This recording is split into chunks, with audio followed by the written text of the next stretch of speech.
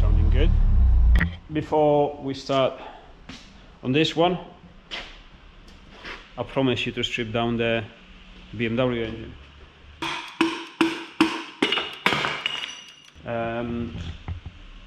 It's broken, I don't know what's wrong with it, so I'm gonna set a tripod and we're gonna strip it down together and we're gonna find out together what's wrong with it.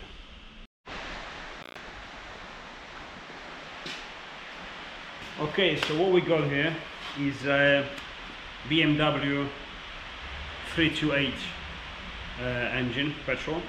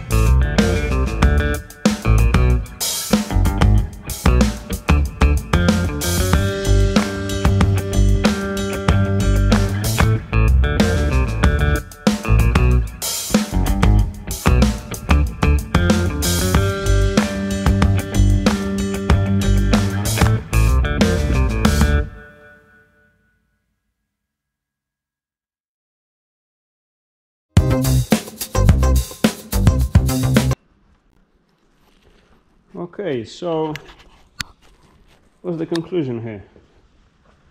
Well, let's have a look at this ball. It is dirty, but actually there's not much damage, which to my surprise, it's not bad at all. Even you see the crack on the bottom there is pretty fine. Piston oil squirts, and I'm not gonna take it further apart because who knows, BMW engines knows these bastards are extremely hard to take off, especially if the engine is old. And I tried already to hammer it down, and it won't even move. So I'm just gonna leave it there. There's no point to go forward to strip it down because we removed all the bits. However, what I want to show you is that all the bearings, yeah, they removed a little bit of material there, but this is not a damage that caused any failure.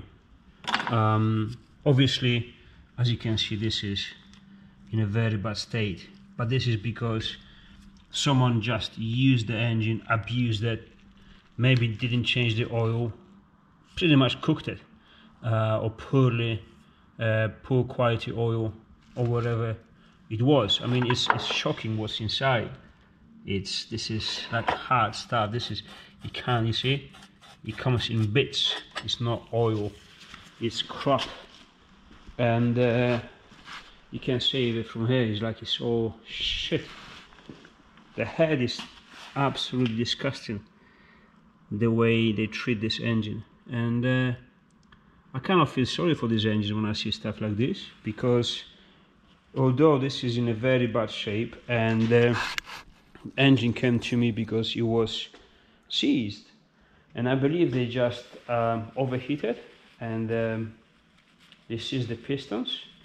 However, if you see them, have a look.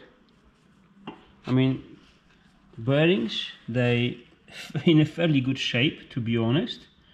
Some material been removed there, obviously, but that's due to age and just wear off, but this is not damage.